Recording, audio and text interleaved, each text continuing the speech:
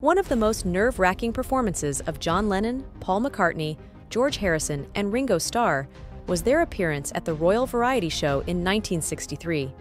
As their fame grew, they unexpectedly found themselves playing before a sizable, affluent crowd. Lennon used his stage fright to crack jokes with the crowd. When Lennon performed certain parts, Harrison rolled his eyes. The Beatles were apprehensive about performing at the Royal Variety Show. The Queen Mother was present, and every member of the audience had purchased pricey tickets.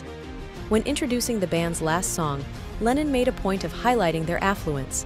According to the Beatles Anthology, he remarked, "I'd like to ask your help for our last number. Those occupying the less expensive seats applaud your hands, and everyone else would too, if you would simply jangle your jewelry. We want to perform the song Twist and Shout." Harrison didn't find this to be as endearing or spontaneous as the audience did. In addition, he rolled his eyes at Lennon's forced bow at the conclusion of the performance. They had never done anything like that before. Because everyone in the audience was apparently wealthy, John performed the line about rattle your jewelry, Harrison claimed. "I believe he had given it some thought as to what he could say. It wasn't, in my opinion, impulsive." As a joke, John also overdone the bowing, because we didn't used to think it was a showbiz thing. Given his frazzled nerves, Lennon acknowledged that the joke was the best he could manage at the moment. "Everyone is tense and anxious, and nobody works very well. I made a joke on stage the time we actually did it," he remarked. "I wanted to say something to rebel a little bit, and that was the best I could do," the extremely anxious person said. Neil Aspinall, the road manager, recalls how anxious every Beatles member was before the show.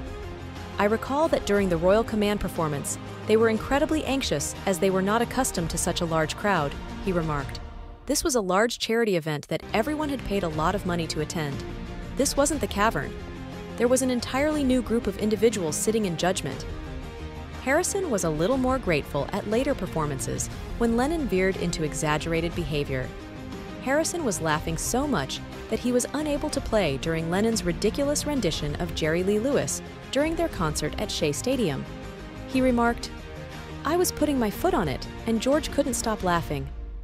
I was just having fun with it. The children were unaware of my actions. I chose to play the organ live for the first time since I performed it on I'm Down. I was leaping around and playing only 2 bars of Jerry Lee because I didn't really know what to do, and I felt naked without a guitar." Starr wasn't as fond of Lennon's actions. "You can see how we responded to the location if you watch the film footage," he remarked. "It was enormous and peculiar. I think John broke down on that show.